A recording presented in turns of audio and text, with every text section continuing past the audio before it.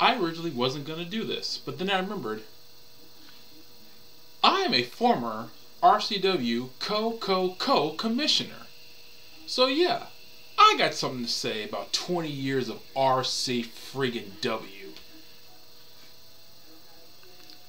It has been an honor, it has been a privilege to be a fan of this great company for so long. I first found RCW in 2005. It was the very first independent wrestling show that I bought tickets to get into.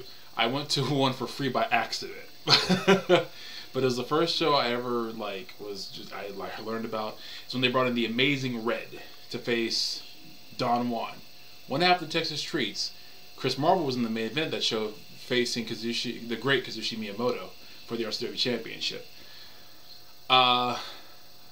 If it wasn't for RCW, I never would have found indie wrestling. If it wasn't for that, I never would have discovered Ring of Honor, TNA. Well, I knew of TNA because Amazing Red. That's one I knew of. But I never would have discovered Ring of Honor. I never would have discovered all the wrestling in Texas that there was. So basically, if RCW hadn't been around, who knows when I would have found so many other companies. And I've made lifelong friends because of RCW. I've had so many memorable moments because of RCW. I have just seen some people who are now considered some of the best in pro wrestling come through those doors. And it has been a privilege. It has been an honor. And I cannot thank Brendan Oliver and his team and his family enough. They have seen me through some tough times personally, and I know they've been through some tough times, and I hope I was able to be a blessing to them like they were a blessing to me.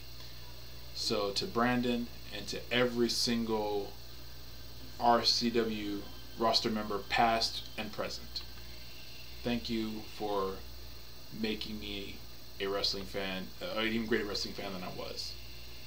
Because watching you guys made me appreciate even more this thing that I love. Thank you for the friends I've made along the way. Thank you for just being there through triumphs and tragedies, great and small.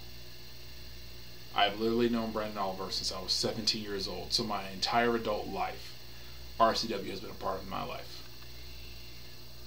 And I wouldn't have it any other way. I'm trying not to cry because it really is super emotional. 20 years of RCW. That's awesome. Sitting on my ranch, thinking about 20 years of RCW. Wow, it's so amazing, guys.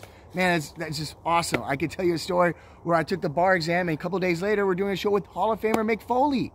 And that's not the only Hall of Famer RCW's brought to San Antonio. They brought in Sonny, they brought in Devon Dudley. They brought stars such as Cody Rhodes, Chavo Guerrero Jr., Shelly Martinez, Gorgeous George. Now you have Moose and Khan. Dude, guys, you've brought so much to the city of San Antonio. You've done so much. You've even helped produce other stars that have come through. Keith Lee, Sammy Guevara, Raquel Gonzalez, Ray Rowe. Like, you guys have hit the mark so many times and brought so much. What are the new stars that are going to be coming out today? Fans, you're watching RCW. Some of these guys that you're seeing, they're like Medina. They could go on to bigger and better things later on. This is a great atmosphere in San Antonio. No other company in the local area has lasted this long.